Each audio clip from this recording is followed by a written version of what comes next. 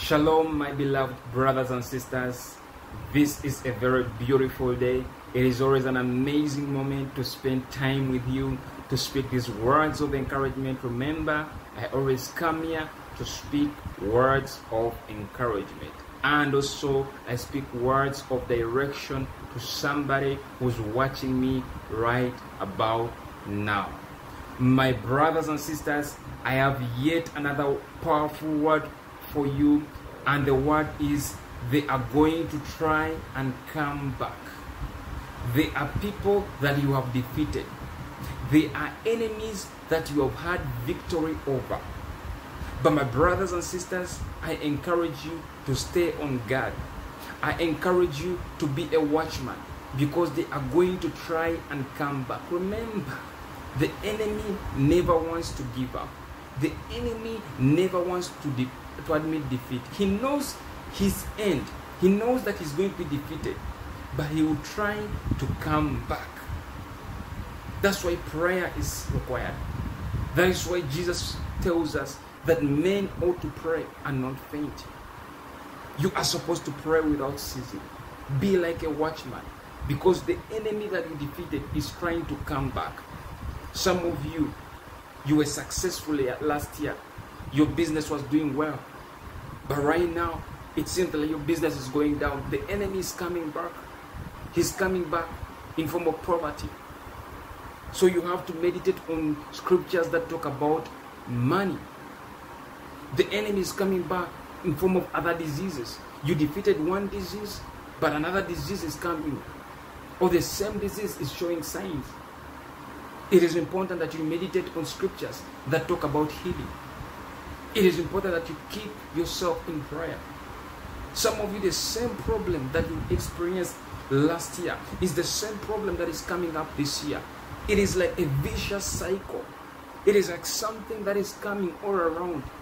You hit it from this corner, it shows up from the other corner. I'm speaking to somebody right now that you are going through this problem. Last year you had a job. This year, it seems like you are jobless. Some of you are struggling with rent. But I'm here to encourage you that if you keep on declaring and decreeing the promises of God, the word of God, you are going to prosper. Scripture says that you shall declare a thing and it shall be established. When you declare a thing in the word of God, it has to be according to the word of God. It is going to be established. Brothers and sisters, they are going to come back. So don't sleep. Don't slumber. The enemy that you had victory over, the witch that you had victory over, is coming back with 10 more. He's coming back with his friends.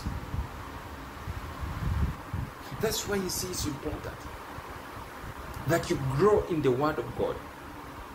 The scripture says that so mightily grew in the word and prevailed. When you grow in the word, you will prevail. Prevail over what? Over your problems. Prevail over what? Over your circumstance. You prevail over your condition. So my brothers and sisters, some of you are still in the process of defeating your enemy. And it seems like your enemy, it seems like there's a ceasefire. It seems like your enemy is hiding somewhere. Just because the battle has stopped, it does not mean that the battle will never come back again. It does not mean that the battle will never continue. Some of your enemy is just hiding, trying to fool you, to make you think that you have won the battle. But keep praying. Because when you keep praying, when you keep declaring the word of God, you will have total victory over your enemy, total victory over your circumstances. And once you defeat him, you will defeat him once and for all, because Jesus has already defeated the enemy. Jesus was the perfect example to spiritual warfare. My brothers and sisters, this is the word that I have for you. They are going to come back. But what you do next is very important. My encouragement to you is to keep meditating on the word of God. Keep speaking the word of God. Keep praying. Until next time, God bless you.